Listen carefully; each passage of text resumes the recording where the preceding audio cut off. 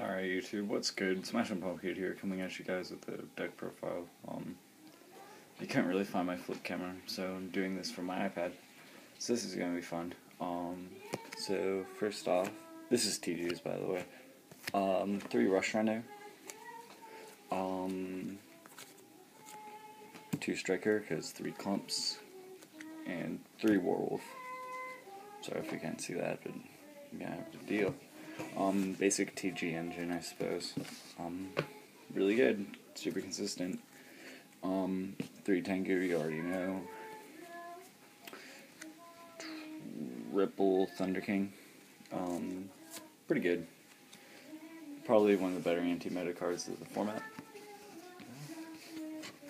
Alright, I mean Monsters is kind of basic. I play one Wanghu because it shuts down plants pretty well. Shuts down a lot of small decks, so that's good. Plants is probably the best one it shuts down.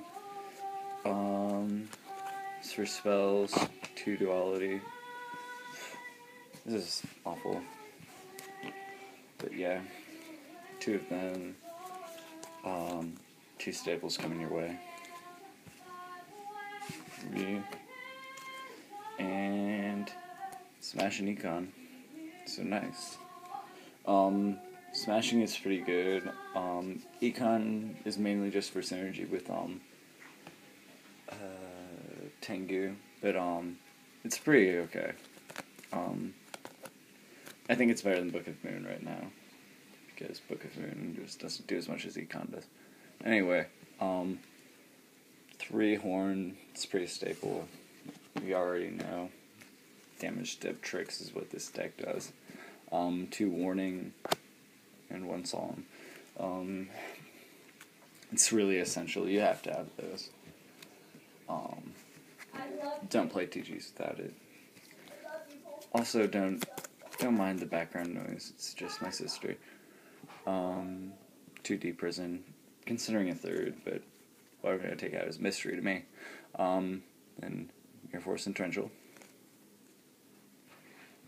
Double Skill Drain. Oop. Wreck. Instead of running 2 Starlight Road, I've opted to use 1 Starlight Road and 1 Magic Train. Mainly because Magic Train stops a lot more than Starlight Road could ever. And I like it a lot. Like negating your opponent's Reborn or Dark Hole or Heavy Storm, very essential. 2 TG1 EM1,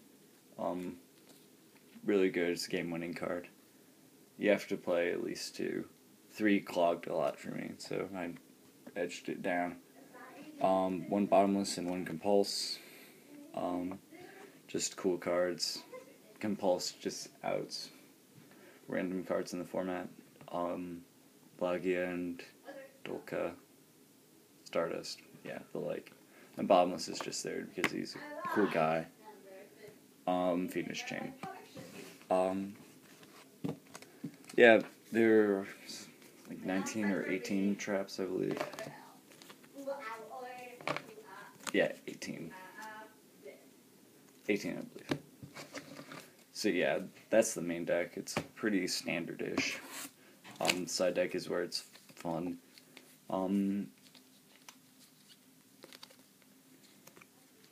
1 Heavy Storm. It's basically when you're going first. And the other card in the side deck that's kind of like that is Dustshoot. I mean, Heavy Storm is when you go second. Trap Dustshoot is when you go first. Yeah. Double MST because I don't main them. Double Fossil Dyna for plants. Double Kycoo for, I don't know what double Kycoo is for. Dark World, yeah, I'm an idiot. Crush for when I want to crush shoot somebody. Transmigration Prophecy, because that card's broken. Because Levier's around, and yeah, don't want to remove stuff too much anymore.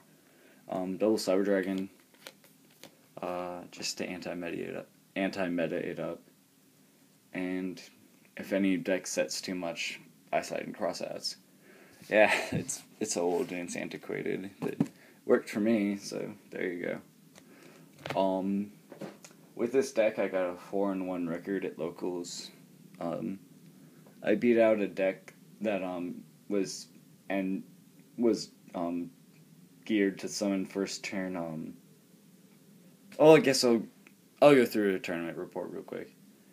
Round 1, I played a shooting Quasar deck, and I got Seal Drain out for 2 games, so that's how I won. They did manage to first turn Quasar me, so that was kind of gay.